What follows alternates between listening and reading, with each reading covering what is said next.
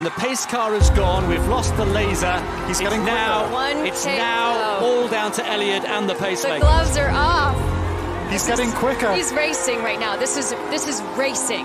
Well, this is true racing. Shalane knows what this feels like through the streets of Central Park in New York, whether it's in Berlin or London. But today is all about Vienna. Today is all about Eliud Kipchoge. We're down to the last couple of minutes to bring him home. Ed, some final thoughts from you. I'm overjoyed that particularly this man has got to do this. It's not just a barrier being broken, it's something that has existed in this person's head for so long now. It's so gratifying to watch him achieve it. He's almost there.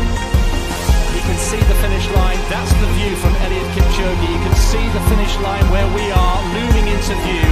1:57 and approaching 1:58. I think we can say with some certainty there now he's going to do it. He's going to do it. He's right going. He's telling him to move away. Come on, he says. Come on, this is it. Shalane, a final thought from you. Incredible. Eliud's performance is such a gift to the world. His running is a gift to all of us. I feel so blessed to be here today. I hope everyone can hear me smiling through this microphone right now. I cannot stop smiling. 500 meters to go. He has the Hautale to himself. All the pacemakers have let him go. As Ed said, he is sprinting into the history books here. They're cheering him on. 400 meters to go. Let's bring him home. This is history unfolding on the streets of Vienna this morning. It's a Saturday run like we've never seen before. Listen at the noise. The crowd getting right behind him. Goodness me, 300 meters to go. He can see the finish line here. Neil Armstrong we had on the moon in 1969. We had Roger Bannister performing at mile 65 years ago. Edmund Hillary, the first man to climb Everest in 1953. We have 1 minute to go.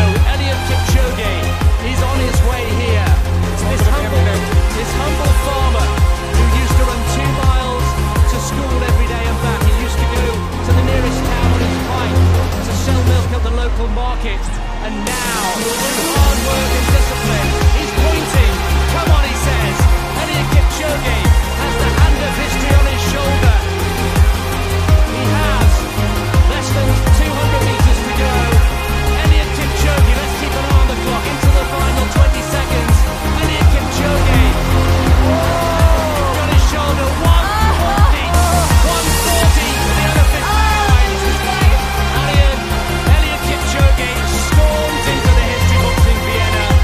1:59:40, the unofficial time. The first man to run a marathon in under 2 hours. One final long-lasting stride for Kipchoge. One giant leap for human endeavour. And you know, Kipchoge was right. No human is limited. And now he can celebrate. He has done it.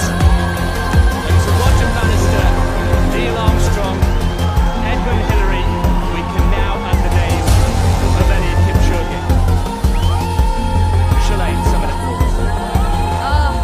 I would like to just thank Eliud for sharing his gift with the world, with us today in the City of Dreams.